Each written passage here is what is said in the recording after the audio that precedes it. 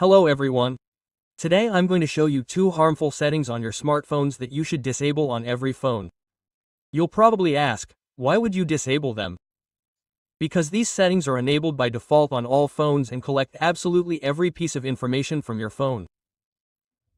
What you do, where you go, what you write, who you send it to, how much time you spend there, what apps you use. Basically, a bunch of different things related to using your smartphone. And basically, you'll understand what I'm talking about. Now look, we need to use our default settings.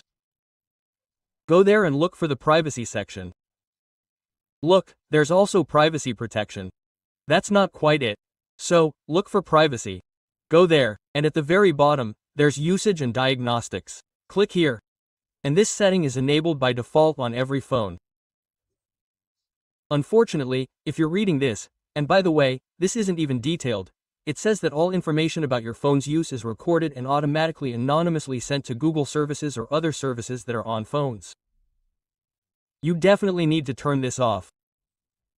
Then go back a little and be sure to go to the second setting, which is called activity tracking. Go here, select your account. If you have more than one, select the account you use, and then you will be redirected to activity tracking.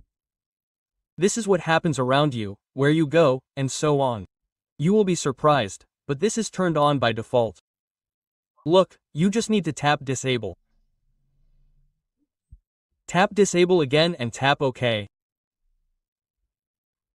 And look at your map searches, where you've been, the browser you're using, voice assistant calls, and Google Play, what you download. Basically, absolutely everything is scanned on your devices. Just tap OK and that's it. Your activity history hasn't been deleted. Just delete the history.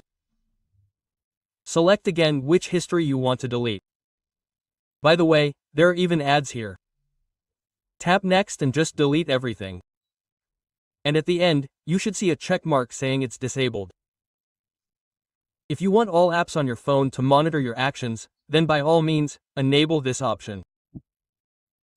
Don't forget to subscribe to the channel, leave a comment, like, and share with a friend so they know how to do it too.